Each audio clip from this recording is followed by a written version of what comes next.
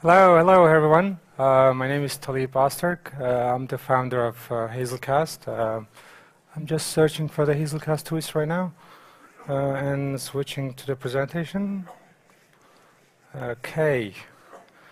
All right. So Hazelcast is an open source in-memory data grid solution used by many financials, telecom, gaming, e-commerce companies like JP Morgan, Morgan Stanley, AT&T, even Apple using and trusting Hazelcast. Gartner also thinks that we are cool. And we are the 9th fastest growing skill in LinkedIn right now.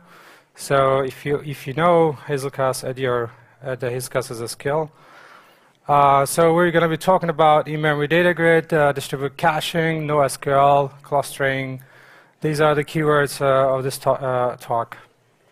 So everyone knows hash map. So it's a key value data structure. So it's not thread safe. You cannot share that across threads. If you want to, then you use concurrent hash map, obviously. Now you can safely share the map across multiple threads. So what if you want to share the map across multiple JVMs? And this is how you do it. So you download the jar, you put it into your class path, and you call Hazelcast get map. Now that map is clustered and shared across multiple JVMs.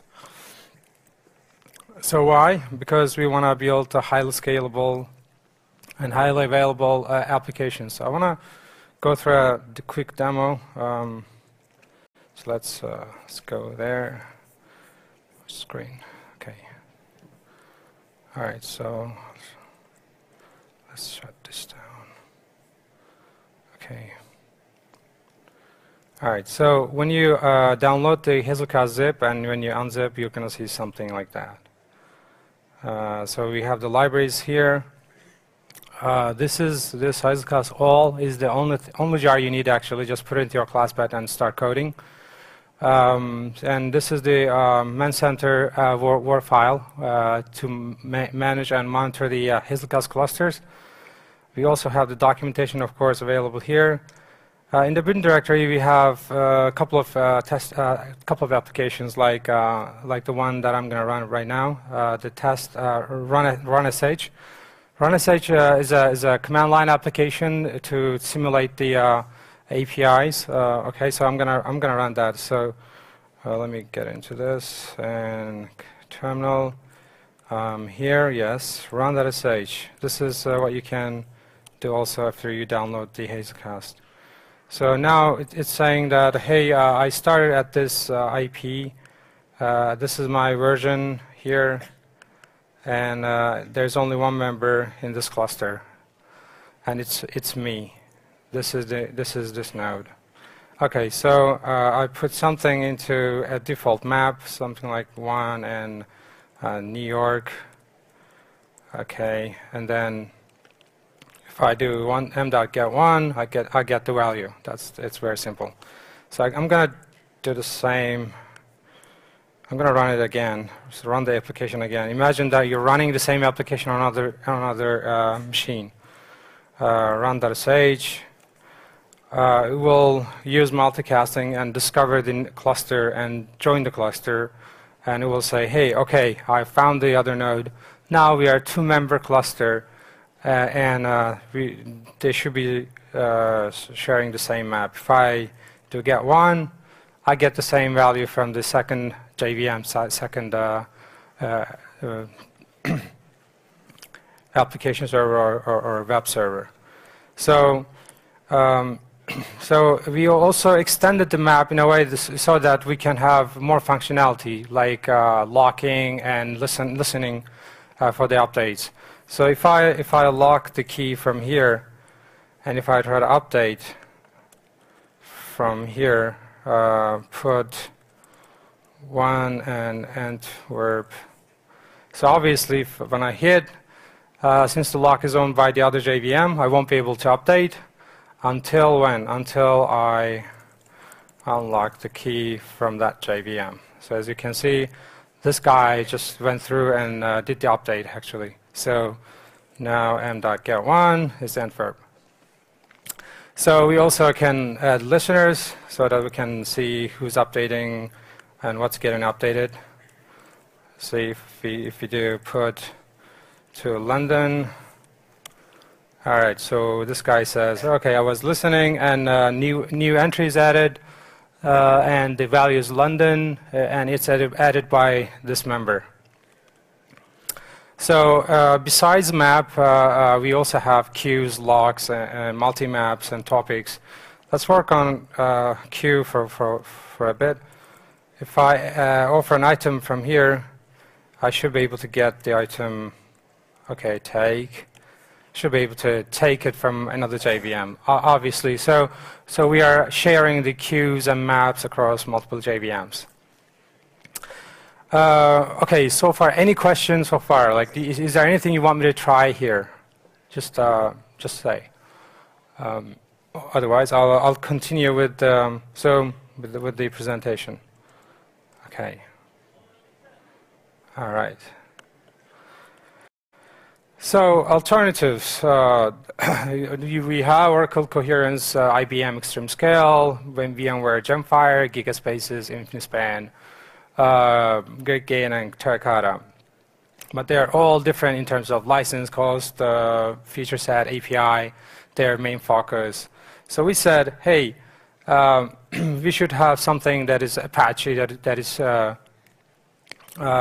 free, and it should be very, very lightweight. It should be a single jar, no dependency, just put it into ClassPad, it should work. It should be very, very simple. It should be very, very simple that it should even run on Raspberry Pi.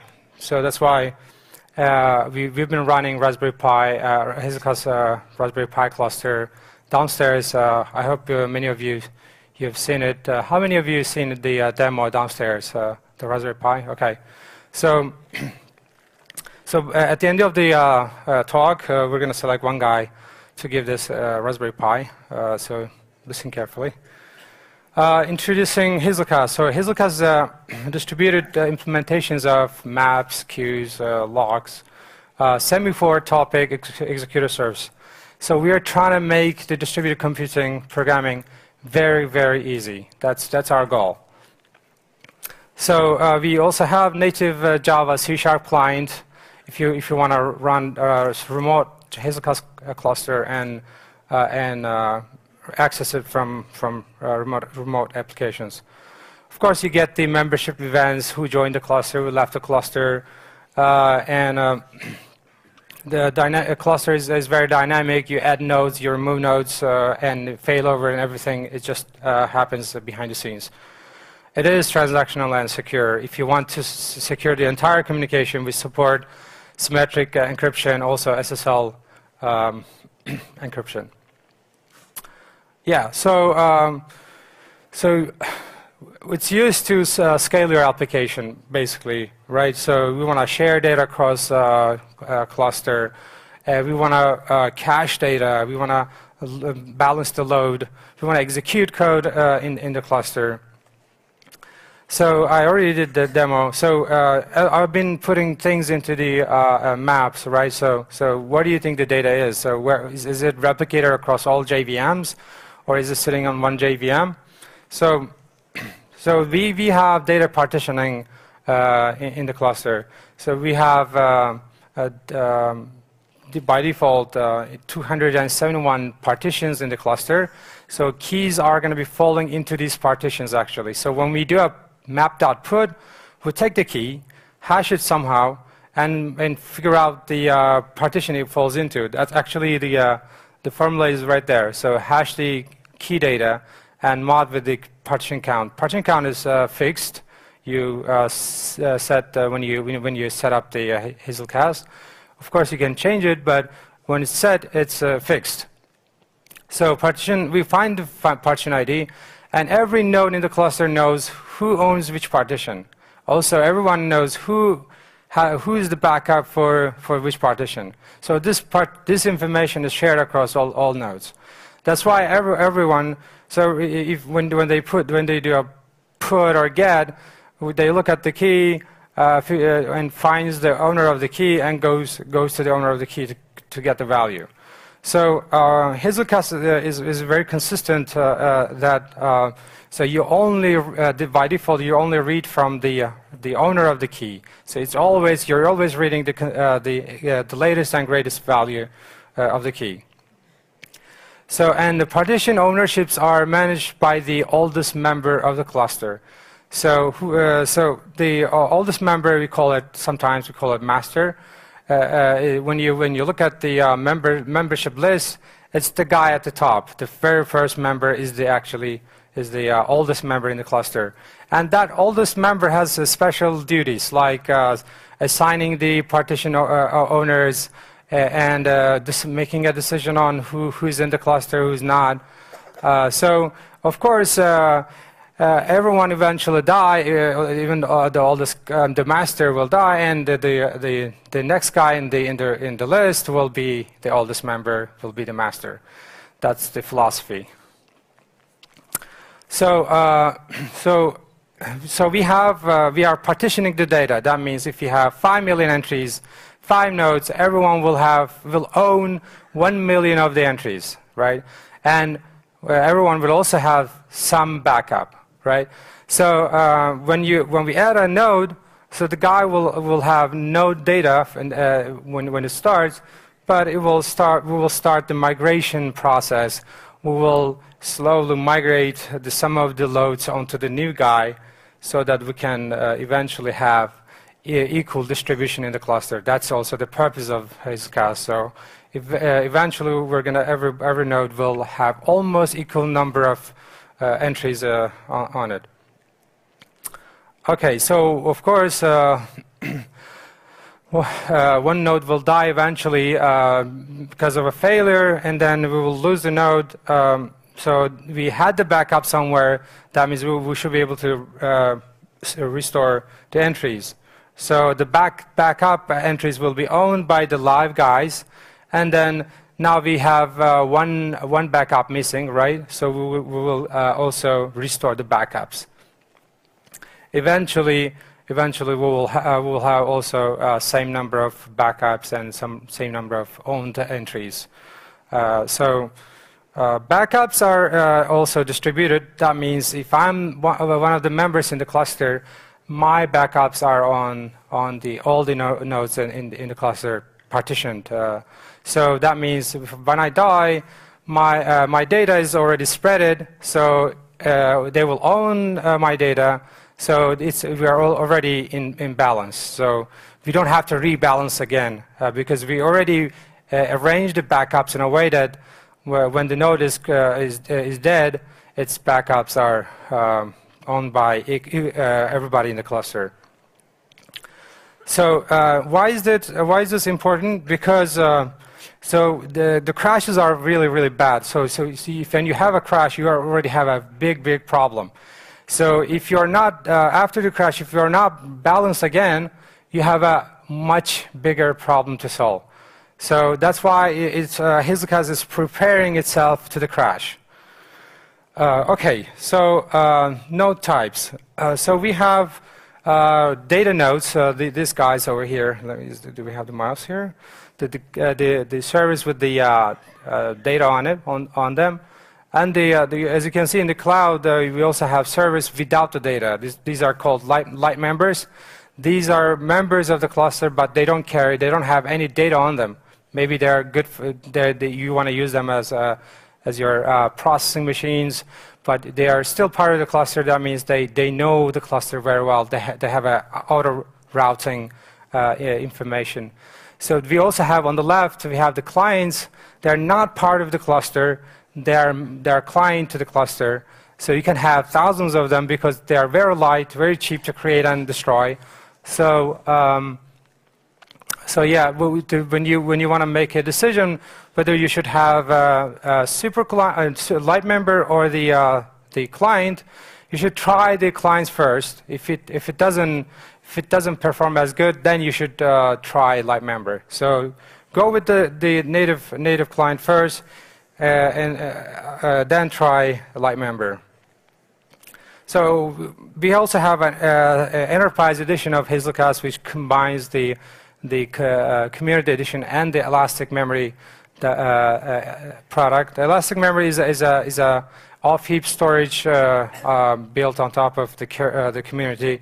So when you store your entries, these entries are actually stored off the heap, so that we can avoid the long GC pauses. Okay, so per map, you can define the storage type, whether it's off heap or on heap.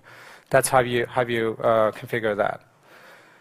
So with the JAWS security in the Enterprise Edition, you define who can connect and who can do what in the cluster. Can the guy do a write or read in the cluster? So let's go over this, the code examples. So of course, Hazelcast is thread safe. You don't have to worry about the concurrency issues. You don't have to worry about them. You just take the library and use it, just like concurrent hash map. So the main usage is the singleton Hazelcast, Hazelcast dot, get map, get queue, get list, get lock, whatever, okay? And then you also have an option to have create many instances in the same JVM. You can use Hazelcast dot new Hazelcast instance and give a configuration to create your new Hazelcast instance. That means in a single JVM or in a JUnit test, you can create 5-node cluster and do your testing. They are really separate clusters. Their sockets are different, threads are different. They are really different nodes. Be careful about the serialization when you're doing distributed programming, because I think that it is the most expensive thing in our world. Not the network. Network is pretty fast actually. Serialization is a performance killer. So try to optimize the serialization as much as you can. For example, use our data serializable interface to speed it up. Or you can use your protobuf or Cairo, whatever you want to use. So try to optimize serialization. Hazelcast provides the cluster interface so that you can know who the members are, or you can listen for the membership events. So it's very simple. You already seen the map interface, map usage. We also support concurrent map methods like put if absent. They're great for atomic operations, of course. And atomic operations make more sense in distributed world because doing 2 operations is more expensive in distributed world. That's very basic. So just put if absent, very useful. Replace is very, very good. So try to take advantage of those things. So the queue in Hazelcast is actually Java util concurrent blocking queue.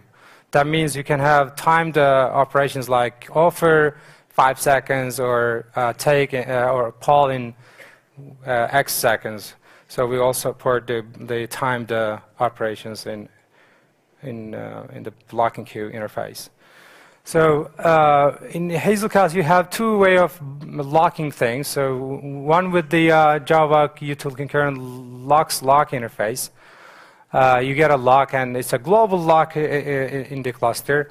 Or per map, you can lock a particular key. So when you're using the map.lock, you're locking the key in that map only. So and it is very efficient actually because if there's no value attached to the key, when you do an unlock, record is auto removed. So so try to use map lock and unlock first. The one at the top is a little expensive because they are considered to be global locks, and we keep them around. So that's why it's a little more expensive. So we also have distributed topic for to simplify the pops up messaging in a cluster. That's really the complete code that will compile and run. As you can see, we have a message listener. On message, it's receiving the event and just executing it. So in the main method, we get the topic, we add the listener, and we publish an event. So very easy pops-up messaging.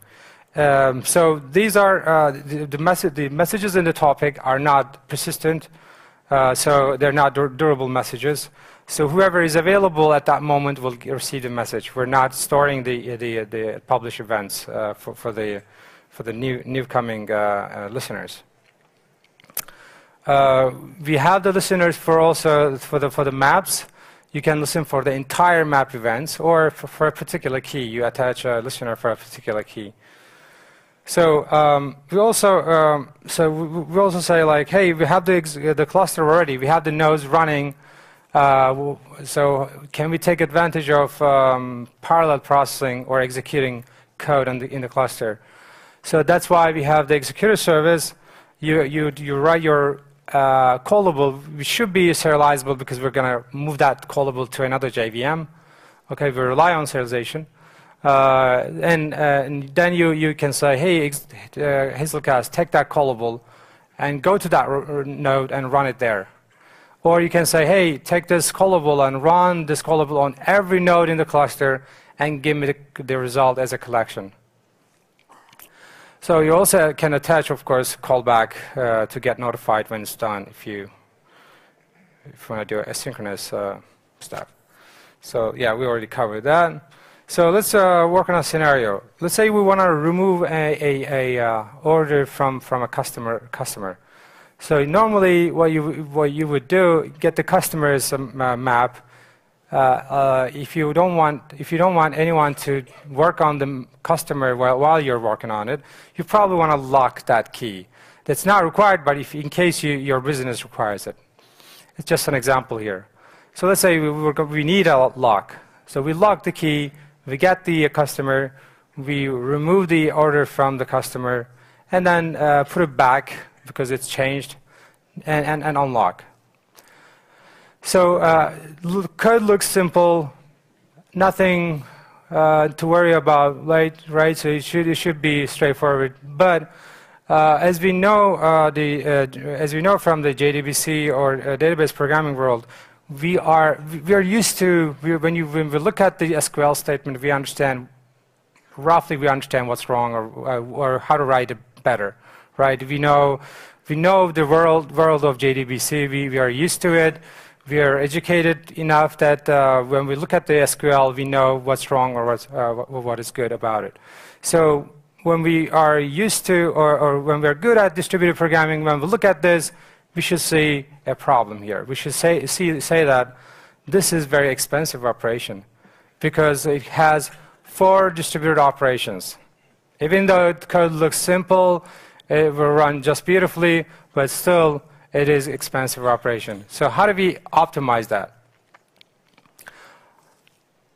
Any idea? How can we? Yes.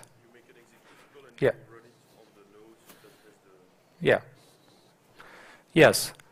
You make an executable, and you run the code on the node that has the data, that has the customer ID, and this is how we do it. So we create a task. It's a callable. And it's also partition aware, meaning it hints the Hazelcast that it should run on the customer ID. See the get partition key method at the bottom? So it tells Hazelcast that, hey, Hazelcast, take this callable, go to the customer ID node, and run it there, because my data, my customer object is already there. And when you're running it there, your data is already there. You should be able to do it faster. Yeah, and then now the new remove order method will be looking like this. Hazelcast, get the executor service, create the deletion task, and submit it, and then get the result back. Okay, persistence. Hazelcast doesn't persist the keys and values or any of the data structures, but it allows you to persist.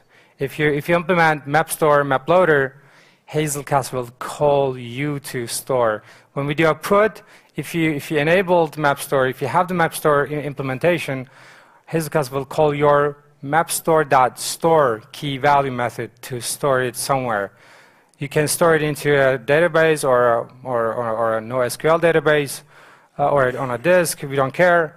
Just store. So when we need it, we will ask you to load it back. So load method is for this. Okay. So when we have a get on the key and the key is not value is not in memory, we will call you to load it. Also, to see this load all keys method at the top, if you implement this, that means you want to be able to initialize your map from a map store. So when you boot up the cluster, we will call this method so that you can give us the keys that you want to load it from database when the cluster initializes. It's like a hot the initialization of the map. Okay, initialization of the entries in the map. So you might be giving us the entire key set. You might say, hey, we don't need the entire key set at the beginning. We just need the hotkeys, right? So you might be doing a special select on the database and giving us the subset of the keys. That way, we'll be storing only the keys that you selected. You wanted to load. So when it comes to persistence, of course, we can store right away, or we can wait a little bit. So right behind is like when you do a put, we put it into the backup, the owner of the key and the backup, and we return. We don't do any persistence, and we do the persistence. We flush the entries into the database or the map store every X seconds. You define the X. Okay, so every 10 seconds we say, hey, these are the dirty records. Take these and write it in as a batch.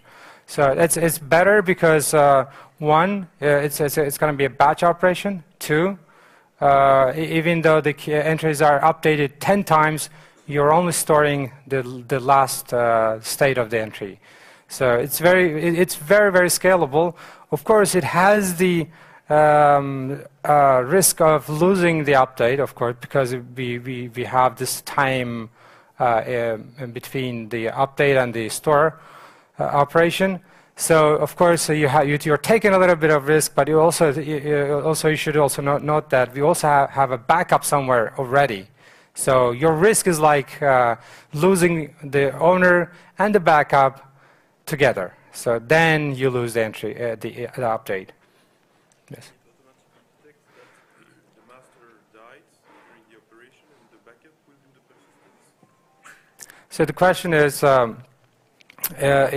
if the owner dies, is the backup going to do the persistence? Yes. So so when the owner dies, so the owner owners are going to be persisting. That's a good actually point. That so even the backups are not persisted. So and owner nodes are going to be every node will be persisting only the entries that the node owns. Okay, so not the backups. So if I'm the owner of 100 keys, I will be persisting these 100 keys, not the backup ones, because backups are already owned by somebody else, right? It's going to be taken care of by the owner. But if I die before flushing these entries, my backup is going to assume that they are dirty, and the backup will flush the entries.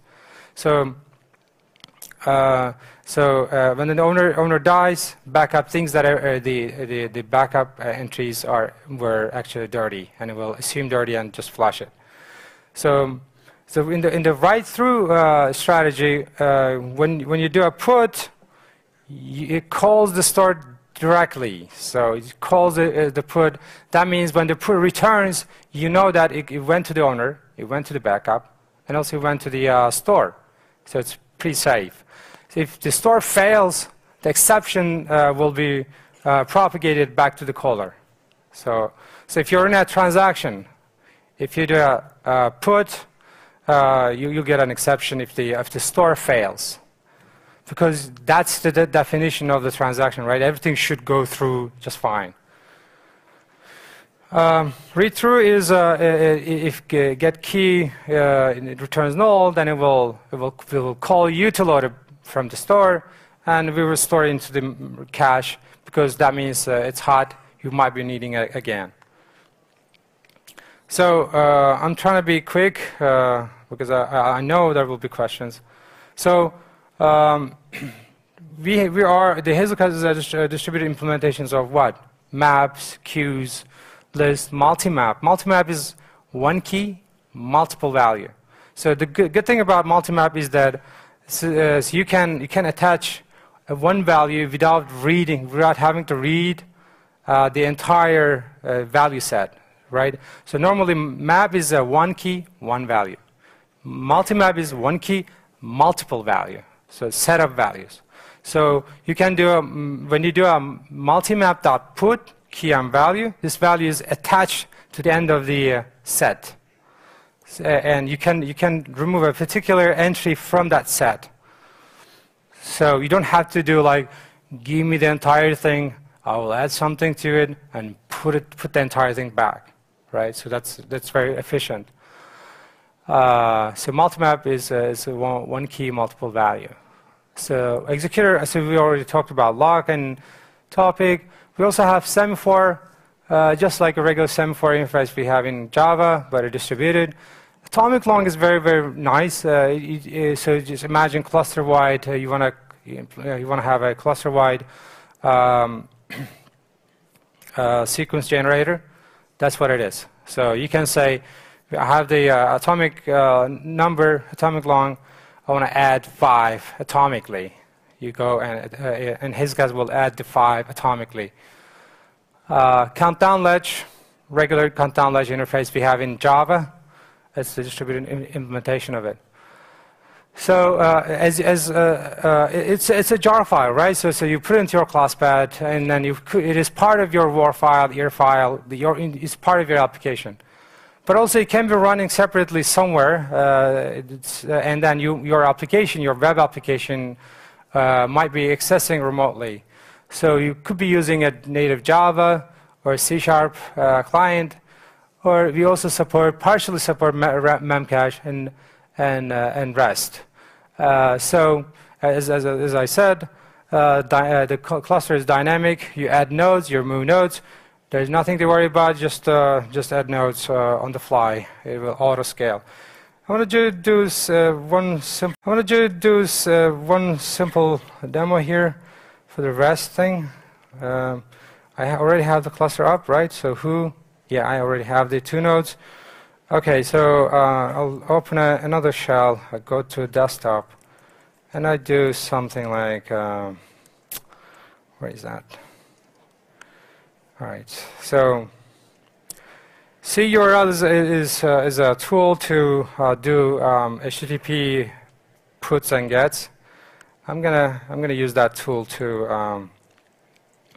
So this command will post the put the image files binary data into the into this URL over there. So the 127.0.0.1 blah blah blah rest maps default 1. It means it's going to do a put on the default map, and it will use the key 1 and the value as the byte array of the image file. Okay, it's like Hazelcast get map default dot put 1 as the key, binary as the binary of the image as the value.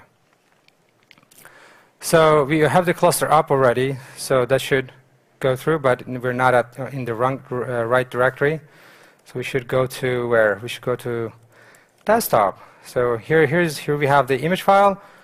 We should do the post. Yes. So now let's go to this URL and see what's there actually.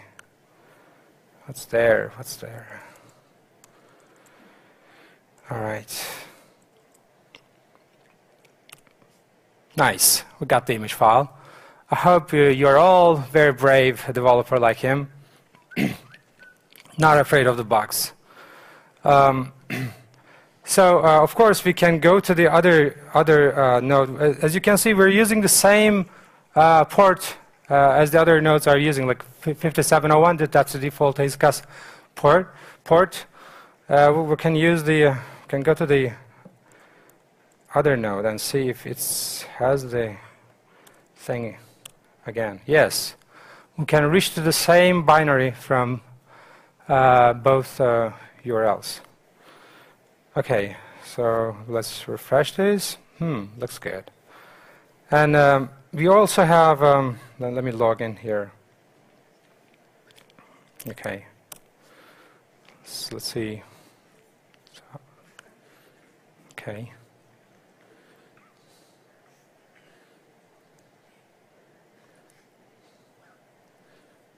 Set the URL. I want to visualize the cluster. Wow. We don't have a license. We'll generate one.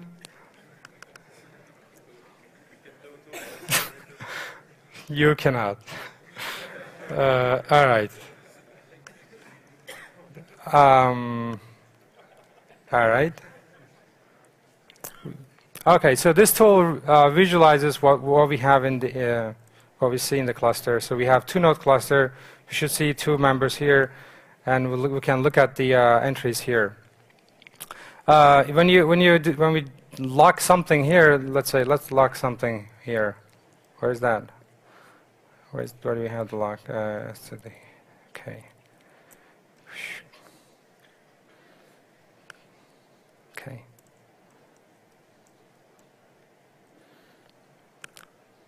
All right.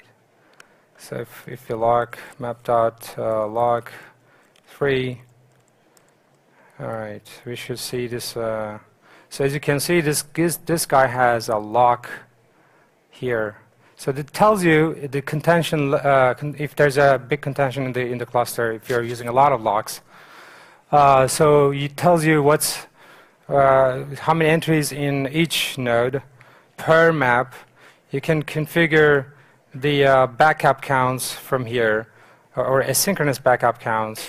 So we support synchronous and asynchronous backups. You can set up the TTLs for the entries here directly from here. Of course, you can do all that stuff from the configuration also, for sure. We show you the throughputs, average latency. It's very important metric if you want to know how healthy your cluster is. So we also run health check to see if there's anything wrong in the cluster. Looks good so far. So basically, this is our management center. You can run your own scripts. So you can say, hey, I have a JavaScript that I want to run on cluster to clean these particular keys because they should be gone for some reason. So you write the script either in Groovy, JRuby, or JavaScript, and then execute on the nodes that you want to run on. So these are the nodes. So you can say, hey, execute there, and we'll execute and come back. This is good for admin kind of works. So we also have a console. So if you want to say, hey, m.size, I want to get the size of the map, tells you 2. So if you want to try to get the 1, it tells you that it's a rest value that you put. Remember the rest thing, that the image that we've posted? That's it. So it's a rest value. It's an image JPEG content type, and then length is this. So that's a management center tool we have. So you can of course manage the queues and topics and multi maps, everything from here. So let's go back to the presentation. Actually, we're almost done. So as I said, we'll be given one Raspberry Pi because Hazelcast loves running here. So if you tweet something like that, we're going to select one by the end of this QA session and give the Raspberry Pi. And we are now open for the questions. Yes. Is this a kind of Hazelcast supports has its own transaction API. You say Hazelcast get transaction, begin, and you do your own map put and get, and then you do transaction commit. We can also participate in J2E transaction as a local transaction, though. We don't support two-phase commit. So yes, we also can join to the JTA transaction. Yes. Yeah. Yeah. Two questions. One is how good stories is with the financial institutions you mentioned. Is there really good real time and so on? And second question is, what if network goes down? What happens then with your all nodes and so on? When a node goes down? Now, when network goes down, Oh. the router goes down and Linux doesn't say.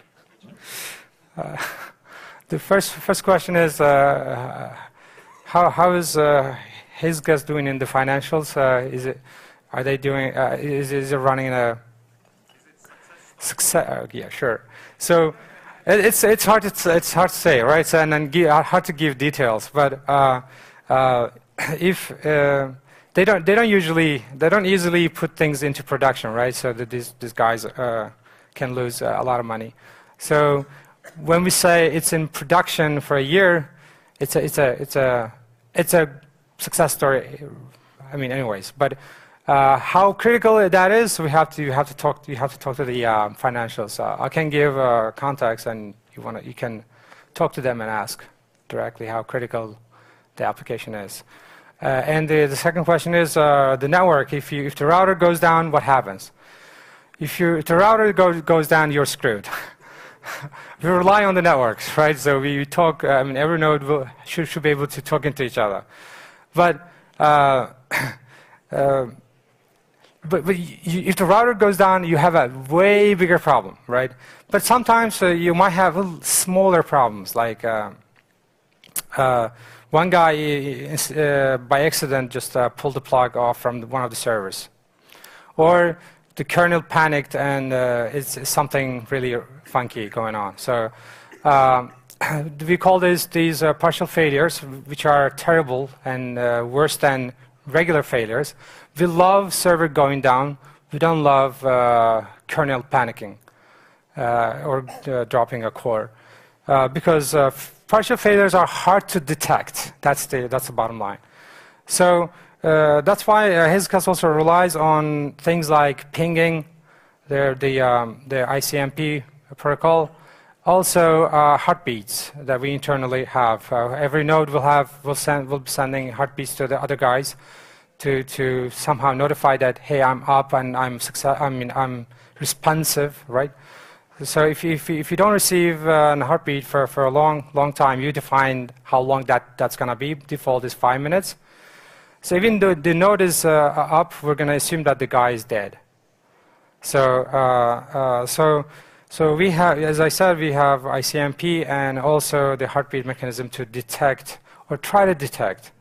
But you probably are going to have other ways of detecting that too, right? So long GC, where you should be monitoring the long GCs. The guy is not healthy, right? So one of the other problems is besides network, right? So we rely on network, but besides network, we also rely on what? How our virtual machine itself. And the garbage collector, right? So if the garbage collector collection takes very long, like let's say 2 minutes, that's a very long time, right? So during that time, we're not responsive, and that's so for those you can reduce that heartbeat to a couple of minutes, but again, you still have other issues like what if the long GC means I am live, but I'm not responsive. That's what it is. I'm not able to talk to you, but I'm live. So it's a hard problem to solve. So you will either have to tune the GC very well so that you won't have very long GCs, or you're going to store everything off the heap to make sure that you don't get affected by the long GC.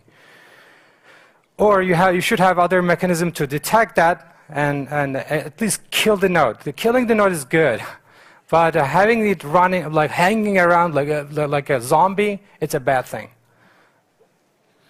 Yeah, it's not an easy problem to solve. Yeah, every NoSQL solution will suffer from that. These problems, the partial failures. Yes. What happens after a network split when you have two masters? Yeah. So what happens after a network split? Will have two masters. You'll definitely have that. So the split brain problem, very well known, and it's part of the partial failure thing that we discussed. So if you unplug anything or somehow the network router somehow cannot divides the network into two, let's say, then you're going to have two separate clusters. Eventually, the Hazelcast nodes are going to say, hey, these guys are out. And then the other guys are going to say, hey, no, we're up. They are out. They are dead. So we're going to have two separate clusters, and we will have two masters, of course, in each. So one on each. So we're going to have a total of two masters. So, so they will keep running. So they won't stop. So we give up the consistency there, right? The key. Remember the cap theorem. So when the network partitioning happens, it will happen, right? When it happens, we chose to become available, not consistent, but available. So we are available. So when the network guys comes in and fix the problem, so now Hazelcast has it's a configurable thing. You say, hey, Hazelcast, every 5 minutes, try to detect if you are detached or if you got into a split brain thing. So every 5 minutes, it will try to discover the other guys again, and join to the other cluster. So if we have two nodes of 3 nodes, 2 nodes will be joining to the 3 nodes. So the smaller cluster will be joining to the bigger one, and merging all the data on them. So that means, of course, let's say you have the same key on each one, right? So the key one is updated on both. So these guys are going to be merging to these guys, right? So with the data on them. So when they merge, they say, hey, this is the one, and then this is the value that I had. So then on the merging side, we have to somehow make a decision on what the latest data is, right? Because we have 2 versions of the key one. So we have default merge policies, but you can write your own. We're going to give you the 2 entries, 2 values, and you're going to pick and choose, right? So which one is the latest? We're going to give you a number of hits you got, latest update time, and you make a decision on who the winner is for this key. So after the split, we're going to try to merge and merge the values also. Yes, yes. How can we integrate it with the GPA provider? We currently only support Hibernate second level. How can we integrate with the JPA second level cache provider? We only support right now a Hibernate second level cache. We already have a plugin for that. It's in. If you look at the lib directory that we have Hazelcast-Hibernate. That's the plugin that you need. It depends on the core Hazelcast, of course. So, but in the future, yeah, we want to support all the JPA implementations. It is also tightly integrated with Spring, just to let you know. Yes. So what is necessary to turn an application into a Hazelcast application? Is it really necessary to change all the instantiations of the collections, or is there any better way to do that? Oh, okay. So how do we put the Hazelcast collections into our applications? Is there an easy way to convert the existing collections to Hazelcast? So that's the question, right? So okay, just make sure. Okay, so there are 2 things here. One, how do we do it? Obviously, it was easy, right? So we had the map.hash map, and then we converted to just Hazelcast.get map. You can do the same thing for the queue and everything like that. So just that very easy, just to put the jar and then change the implementation part of it. Don't change the interface, of course. The interfaces are good. So it's that easy. But the second part, do you really have to do this? I mean, do you really need this? The one problem with the Hazelcast or Hazelcast kind of libraries is that, like when you look at it, it's very, very attractive. Like, oh man, I can turn everything into this and I can be highly scalable. I can be flying and scaling. But it has its own cost, right? It's not free. So I mean, free meaning it's open source, of course, but the performance-wise, it's expensive. So we have to really make a good decision on do we really have to convert our map into a distributed map, or our list into a distributed list, or a queue into a distributed queue. We have to have really good reasons to do it. So, that, like, you know, this scaling paradigm, when you have this shared stuff, like Hazelcast or in any NoSQL kind of stuff. So it's not like if you're doing like a million operation, okay, and then you turn the second instance on. Are you going to be doing still 2 million? Are you going to be doing 2 million operation? You are sharing something, right? So it's not going to be 1 and then 2 immediately. So it's going to be, you're going to be going down first. You're going to be, because these two guys are going to be talking to each other and killing performance a little bit at the beginning. So you're going to lose at the beginning. When you go from 1 node to 2 node, your performance will go down, actually. So then you will gain back. So and then you add 2, 3, 4, 5. At some point, you're going to be equal as your first node performance. But the good thing is, then you'll be scaling up linearly. So that's the thing. So it's not like when you have the first node, you're doing 100K per second, and then when the second node starts, you'll be going down to 20K or something, because there are shared stuff, the backups and blah blah. So it has its own cost. So make sure that the cost of using the distributed map or the queue worth using it, right? So just don't try to change everything. Yeah. If you're a backup of master, can you read from your local, from the backup, as long as it's synchronous? Okay. Whenever you say, "Can I want to read from backup," or "I want to read from near cache," "I want to read from cache," it's always so you're always you always break some level of consistency, regardless. Maybe it's fast, but you still do. Maybe it's microsecond, but still you break the consistency. So in Hazelcast, you can per map you can say, hey, for this map I can read from backup. You turn this on, you read from the backups. You can turn it on, but of course you give a little bit consistency. Give up. Yes.